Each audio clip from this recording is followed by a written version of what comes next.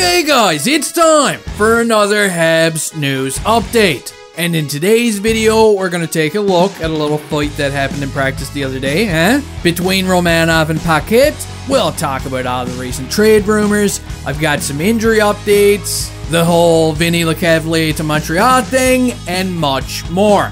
But first, before we begin, if you're a fan of the Habs, or you think that Drew Doughty's stupid looking helmet looks like something from the Roswell crash, then please consider subscribing to my channel, as I upload a ton of hockey content and would really enjoy having some more of you grasshoppers tag along for the roar. Okay, so let's start this one off with a bang, or a punch. Because how many of you guys wanted to, just punch Cedric Paquette in the head over the past couple of years? I know I have. His own family, probably wouldn't hesitate to give him a slap to the back of the head most days. And I bet lots of players across the league have wanted to do this as well. And even though they're teammates, Alexander Romanov now gets to cross this one off the old bucket list. Yes! Because at practice on Wednesday, things got kind of heated, like they normally do. We got two fierce competitors here in Paquette and Romeo, and please allow John Lou to give us a rundown on what went down. Then, of course, we'll take a look at the footage and see it for ourselves. Lou says, quote, Paquette got testy after Romanov rode him into the boards during a minigame, shoving and a punch thrown by Romanov in the ensuing scrum. Lou would go on to say, I'm surprised we haven't seen more of this in a frustrating season. Well, you're not wrong, Lou, okay? But we have seen a couple of incidents this year with our boy Romanov often being involved. But anyway, we love the kid, and here's what we got here. It happens quick.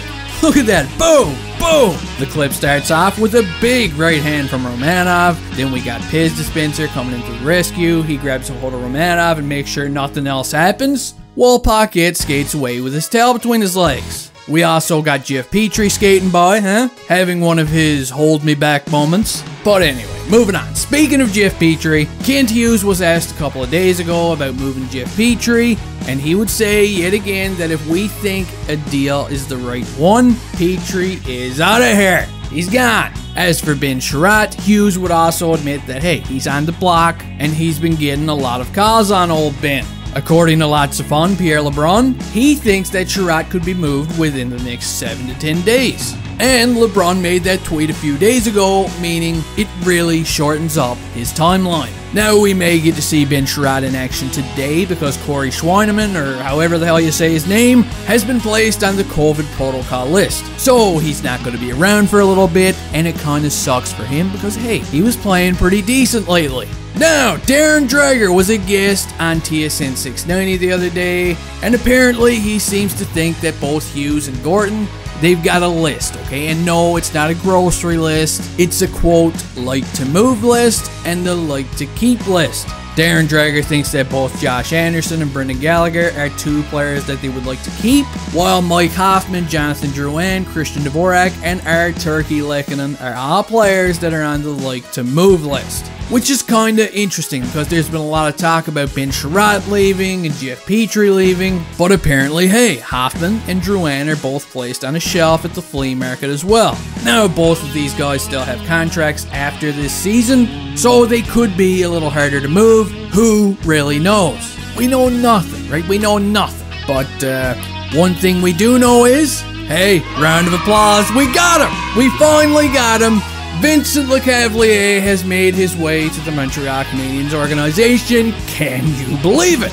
Bringing this guy in here has been quite a long process, okay? Going all the way back to like 2008. But hey, it's 2022, and we got him. The old as balls version. Lecavalier joins Habs management. He's going to be some kind of an advisor to the general manager. Now, a lot of people are questioning this and saying, hey, him and Hughes are friends. He's going to be more of a yes man. But no, man. Actually, he's not, man. Because Lecavalier himself would say him and Hughes, we're going to be clashing all the time because that's what we do. They don't always see eye to eye, and he's not going to agree with everything Kent Hughes throws at him. Lecavalier is also not going to be moving to Montreal, okay? He's happy where he is. There's palm trees. He's probably drinking Budweiser out of coconuts. So he's just going to stay home and work from there, but get paid.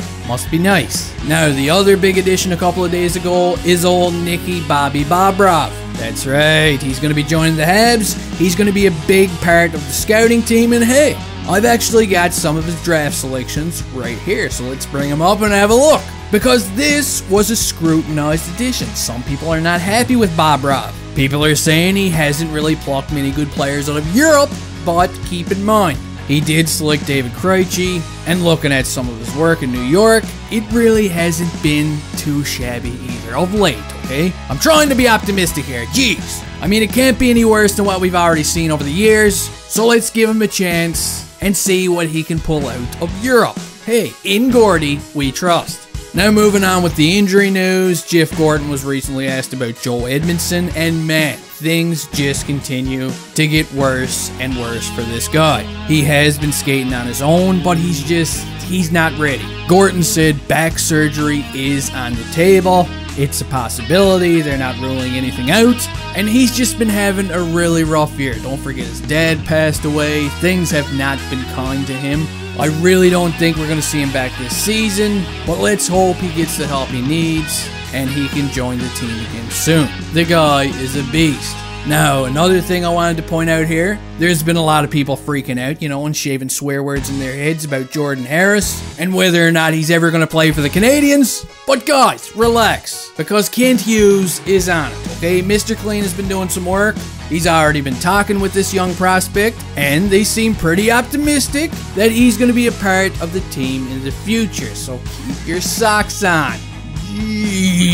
And yeah, what's up with Adam Brooks, huh?